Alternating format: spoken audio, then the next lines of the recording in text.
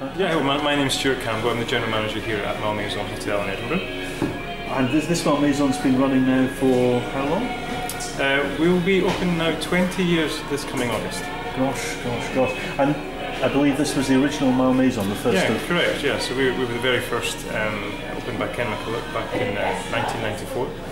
And of course now we've expanded all across the UK, with our most recent one being Dundee just earlier in the year. So we're now 13 Malmaisons, and we have the equal number of hotel brands. So I think we're 28 hotels across both brands. And when Malmaison started off, and it was quite revolutionary, can you explain how Malmaison was setting the tone for a new wave of very fashionable, very sleek, almost boutique hotels? What was the... Is that how you saw the brand, or what's the... Yeah, completely. I mean, Malmaison were very much ahead of their time. I think when they opened 20 years ago, it was like nothing else that was ever around in any hotel. And I think a lot of hotel companies now were mimicking Malmaison over the last, sort of 10 years certainly. And there are some great competitors now. But Malmaison is evolving as well, and we're constantly rebranding and keeping up to date with the look of the hotels. And I think when you opened, certainly down here in Leith 20 years ago, you were pioneers, shall we say, because there wasn't much in the way of there certainly wasn't a food scene down here 20 years ago. I know you've been here, I think, 10 years? Correct, yes. And so can you tell us a little bit how you think things have evolved down Leith, or what Leith has become in that time? Yeah, I mean, it is literally pretty much the place to go and eat on an evening. It's a real hub, as you know, we've got some great restaurants in the area, including our own, but the Michelin star guys, 5-minute walk in any direction and you're there. So anybody that wants to come to Leith on a weekend has to book in advance. You literally can't get a table on the shore on a Saturday night unless you book, which is fantastic. Yeah. I mean, I think opening a hotel in the area was obviously fantastic for the for the area too. And we bring up to 200 guests every night down to Leith, so they all have to eat. And everybody will want to eat in our restaurant, especially staying for a few nights.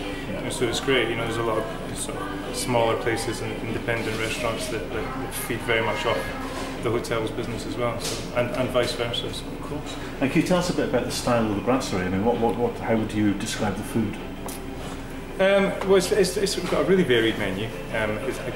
The original sort of idea was it had a bit of a French influence, but it's very much a sort of British classic, simple things done very well. It's got a very French feel about it, and obviously you've got the different wine boxes around. You've got the pictures of the French waiters. As it's very much a sort of classic, almost Parisian bistro feel in here.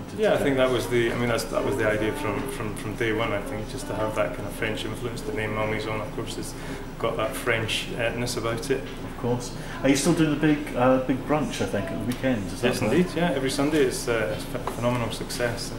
And one thing about Leith was they never had too much of a Sunday trade, so we thought we'd change that. So we have an offer now where for $19.95 you can come in and you have basically unlimited amount of food, starting off with the chef's table, which is a table that we do along the back of the brasserie.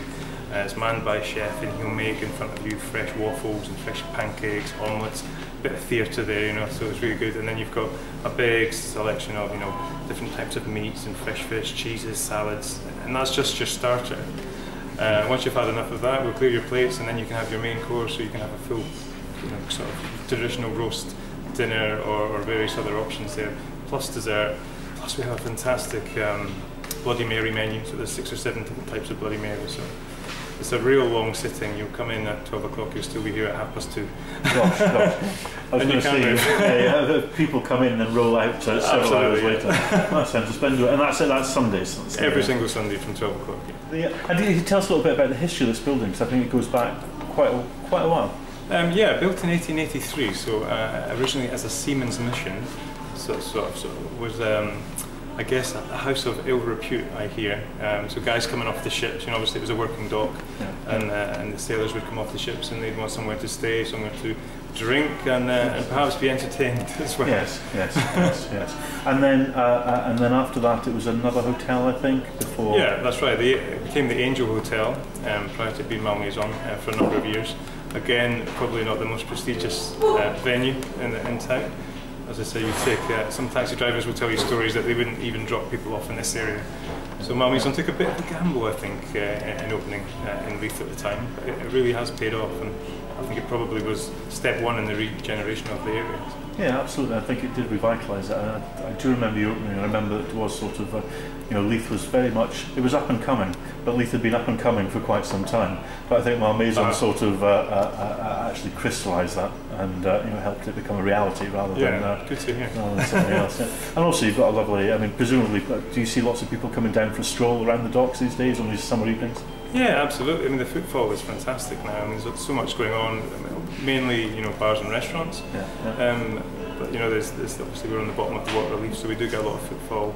There's a fantastic monument has appeared outside over the last few years as well, which brings a lot of people down to the area.